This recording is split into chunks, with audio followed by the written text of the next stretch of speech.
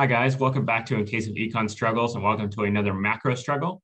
Today we are going to start talking about the Arrow-Debreu Equilibrium and the Arrow-Debreu economic model using a very simple version of an Arrow-Debreu model. What we're going to talk about today is the setup of that model. So we're going to talk about the two people in that model named Bill and Dave. We'll talk about their utility functions. We'll talk a little bit about how the world works under an Arrow-Debreu model. We'll use the way the world works to talk about Bill and Dave's lifetime budget constraint. Then we will formally define an Arrow-Debreu equilibrium, and that's where we'll stop. We will solve this model in future videos, but today we are just setting up this model. So let's go ahead and start talking about it. Timestamps are below if you would like to jump around. We're going to start by talking about Bill and Dave. These are the two people who live in our simple Arrow-Debreu model. How long do these people live? They live forever. So their lifetime is infinity. That is one thing that's going to make this model more difficult than maybe models you've seen before. What do Bill and Dave know? Well, let's think about it from Bill's perspective. Bill knows Bill's own actions, his plans, everything that he thinks, but he also knows everything about Dave. So he knows what Dave's actions are. He knows what Dave's plans are. He even knows what Dave wants to do. Now, what are Bill and Dave trying to maximize? What is their objective function? Well, they want to maximize utility, but not just today's utility. They want to maximize their lifetime utility. And their lifetime utility is the sum of each period's utility. So we can write that as an infinite sum, where Bill and Dave each choose their consumption every time period from t equals 0 to infinity. It's going to be the sum of beta to the t times their period utility function. This beta right here is just a time discount factor, which means that utility tomorrow is just not quite as good as utility today, which is something we've seen over and over in economic models. So this is just the time discount factor where it's somewhere between 0 and 1. Closer to 1 means that we don't discount the future as much. Closer to 0 means we discount more. We are going to get back to the budget, but first let's talk about how this Arrow-Debreu world works, because I think it'll make the budget constraint make more sense. How does the Arrow-Debreu world work? What is the technology in this model? Well, there are endowments in this economy. What are endowments? It just means that every day Bill and Dave wake up and they open their door and they see a box of coconuts outside on their porch. And that is what they have to either eat or trade with. Now, the box does not have to contain the same number of coconuts every day, and it doesn't have to be equal between Bill and Dave. And in fact, our simple model of an Arrow-Debreu equilibrium is going to have both of those aspects where they're not equal and they're not the same every day.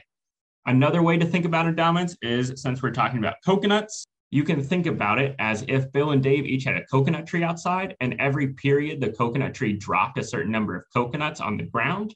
And Bill and Dave both perfectly know how many coconuts their own tree will drop and how many coconuts each other's tree will drop on any given day.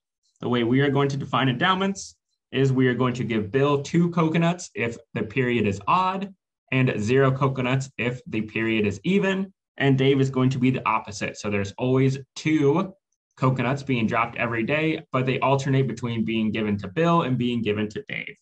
Now, trading in this economy all has to happen before time starts. So coconuts go bad overnight, which means that Bill and Dave can't take one of their coconuts and put it under their bed. If they do that, it's going to go bad and they can't eat it tomorrow. So what are we trading exactly if coconuts go bad? Well, we are trading IOUs, or promises to pay. So if Bill wants Dave to give him a coconut in period 100, he would pay Bill some coconuts today in order to have Dave pay Bill back in period 100. So we're trading promises to pay a certain number of coconuts in the future. So you can think of it as if before time starts, we have this market. Each market is a time period. So this is the market for period 1. This is the market for 3, 5, 7, all the way to infinity. And each stall for each time period has a price. So P1, P3, P5, P7, and here's all the even periods. And just to make our lives easier, we're going to say that the price of a coconut at time 0 is equal to 1, so that we can think about the prices relative to the price of a coconut at time 0. Now that we know this information and how this trade works, let's go back to the budget constraint and fill that in. So the budget, what do we have to spend? Well, we have the total present value of our lifetime endowment because we are trading before time starts.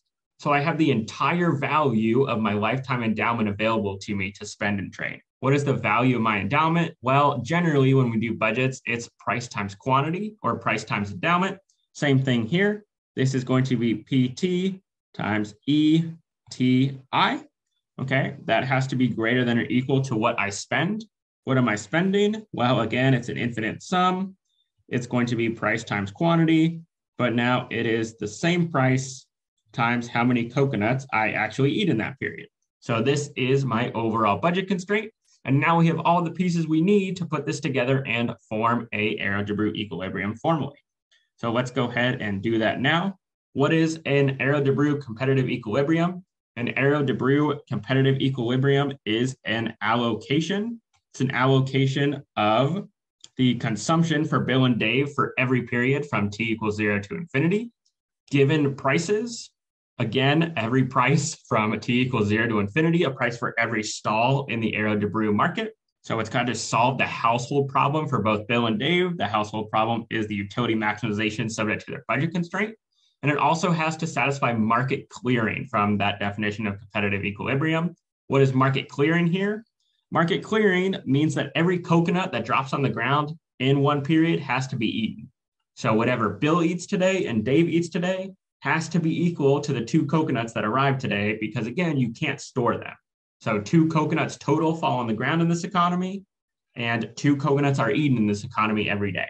So this is the setup for the Arrow-Debreu equilibrium. What we're going to do next is we are going to start solving the Arrow-Debreu equilibrium. Again, it's going to be in 2 parts.